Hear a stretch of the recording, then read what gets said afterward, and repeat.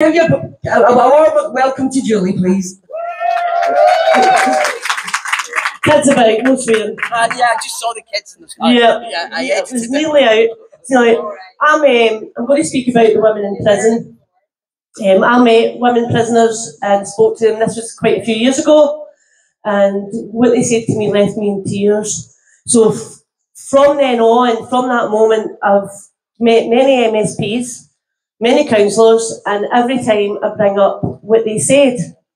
And I think a society that we're living in that thinks it's okay to house violent rapists and murderers, men, with vulnerable women.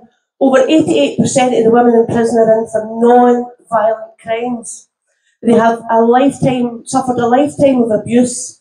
They're vulnerable women. They're in there mainly for drug offences that have, they've used drugs, prostitution to just try and live because the damage that was done to them as children growing up. They're damaged women who need support and help and rehabilitation. Rehabilitation while they're housed with violent rapists and men is impossible. One of the women prisoners told me it was actually a relief to get sent to prison, to get away from the men in her life who were abusing her, that she could go to prison and it'd be a man-free environment. Well, it's not that any longer. The women that I spoke to shared the cell, were locked up with Peter Lang. Peter Lang is an extremely violent man, a lifer, now called Paris Green. And this man really was intimidating, sexually as well as physically, towards these women prisoners.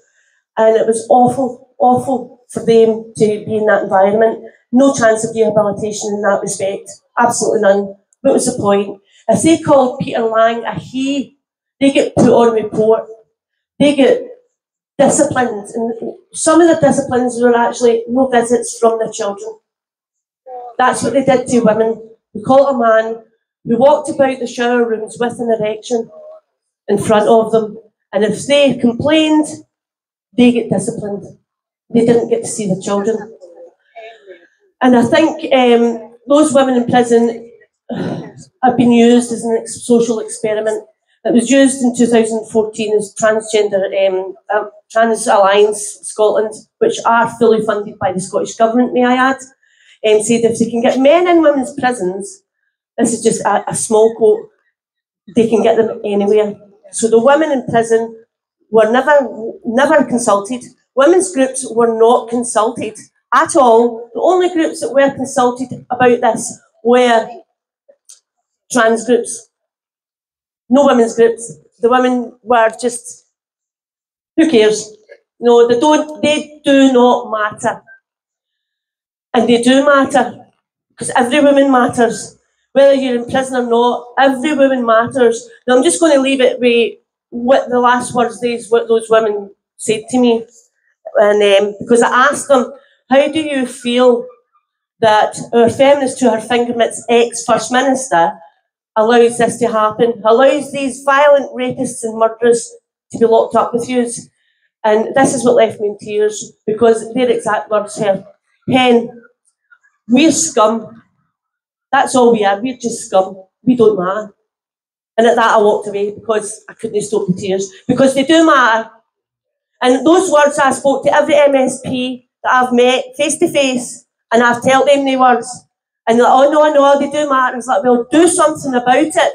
Do something about it. Men should not be locked up with women. It's 200 years since the Jail Act.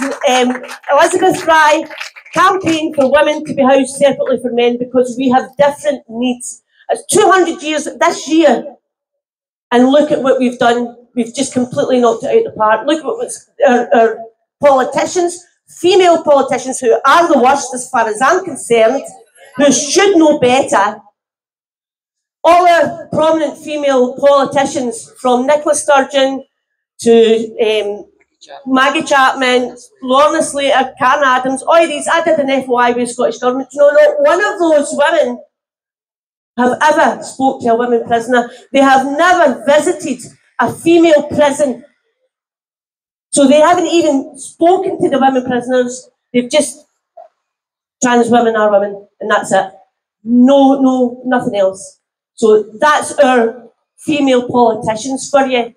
Couldn't care less about the women in prison, but hey, no, let's be progressive, why not? Anyway, I'll leave it at that before I do start swearing, because I get really emotive about this. Because the vulnerable women in prison matter more than a lot. They really, because the way we treat our vulnerable prisoners says a hell of a lot about our society. And right now, we're living in a very, very sick society. Very sick society. Thank you.